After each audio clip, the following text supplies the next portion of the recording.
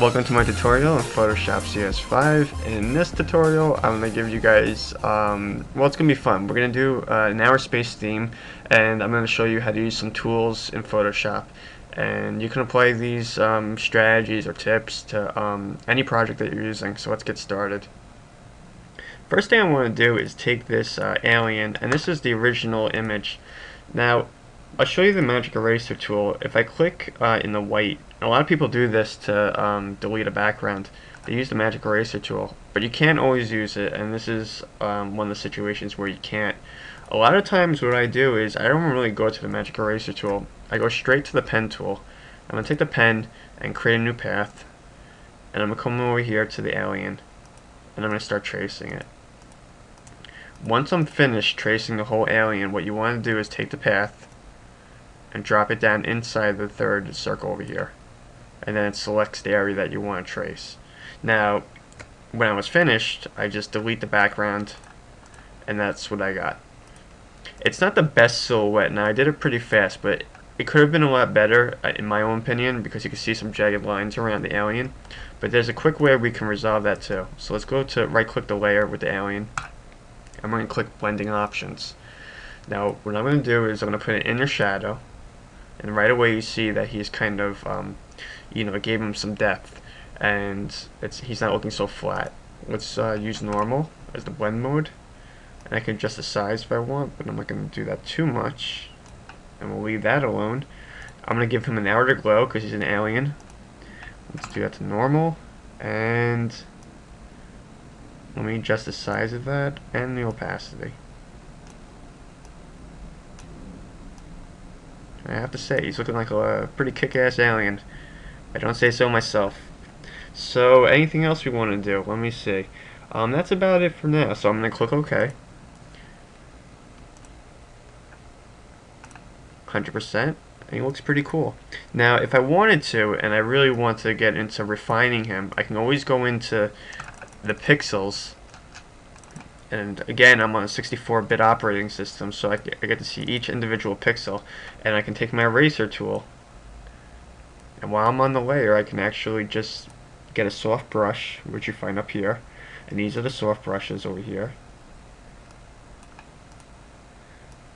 I can just start going over the edges. So let's take the alien and bring him down here.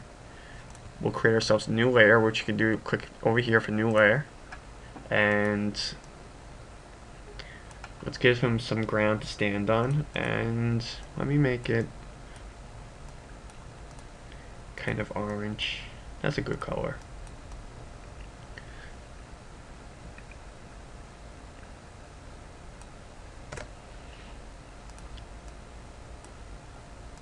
And I'm going to create some craters in the ground here. And I'm just going to go a little bit darker. And I'm doing this all on the fly. I didn't have this planned out, so if you guys hate my illustration, just hate it. I'm sure I'll hear about it if you hate it, but I'm really just working on this as I go. And all I'm doing is pressing Alt, creating myself some new circles very quickly.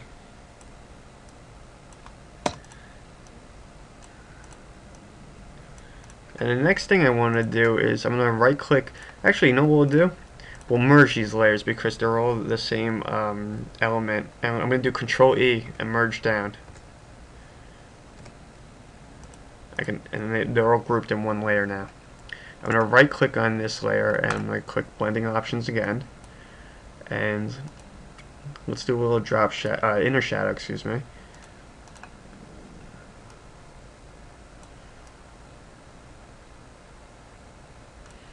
And those look like perfect circles, and we know craters are not really that perfect, so maybe what I'll do is take the eraser tool, this time use a hard brush, and just start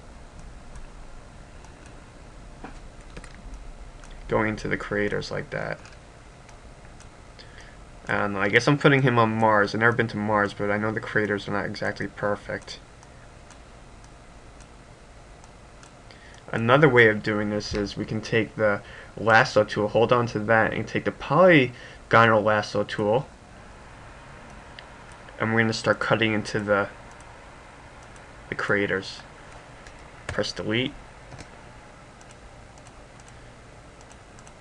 and you can do that as well.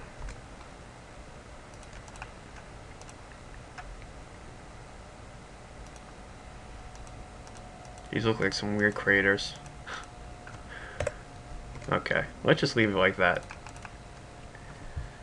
Now we can also, since it's Earth and it's kind of, well, not Earth, it's supposed to be Mars, but the ground is supposed to have some texture. So why don't we do this? Let's take the let's take that layer, merge it down into the ground. Let me unlock that.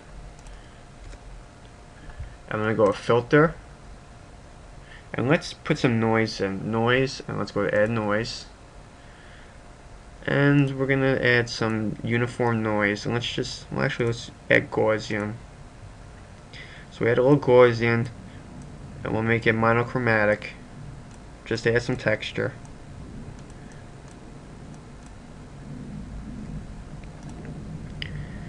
Let's go filter, texture, and let's calculate it.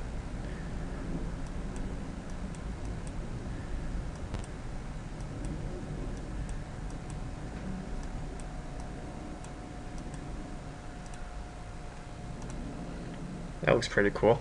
Let's take the dodge tool, and we're going to hit it with some white spots.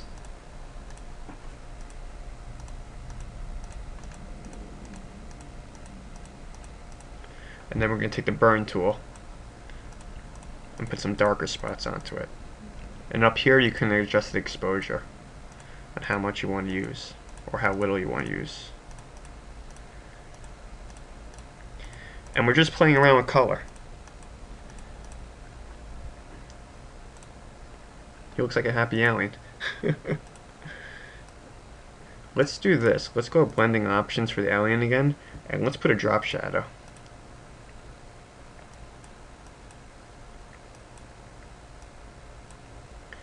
Now depending on where you want him positioned, that will tell you the position of the drop shadow. Now let's have him floating in the air, because when I have him floating in the air, the drop shadow will hang down a little bit, like he's ready to land on the ground.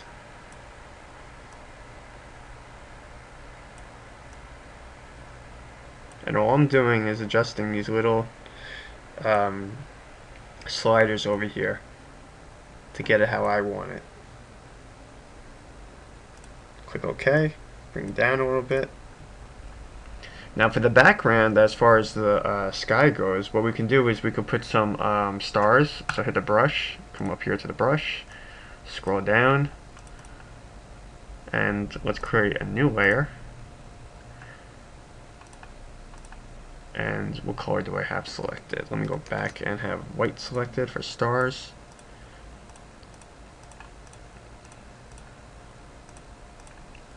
And I'll increase the size for some of the other ones.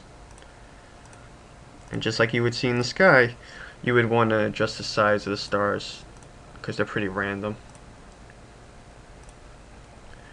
And let's use one more small brush.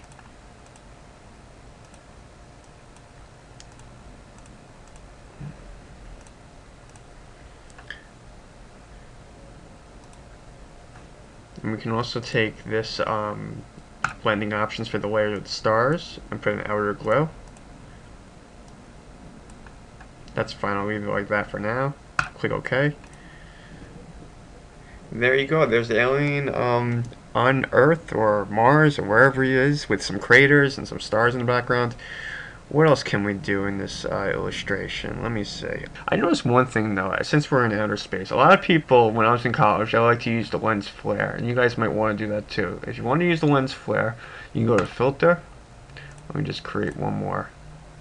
Let's put it on the background. I'm going to unlock my background. I'm going to go to filter, render, lens flare. And a lot of people like this effect. I think everybody in my college classes would use this effect. And you can see the variations when you get to the lens flare. It's like a bell and whistle for Photoshop, I guess. But let's click OK. You have the lens flare in the background.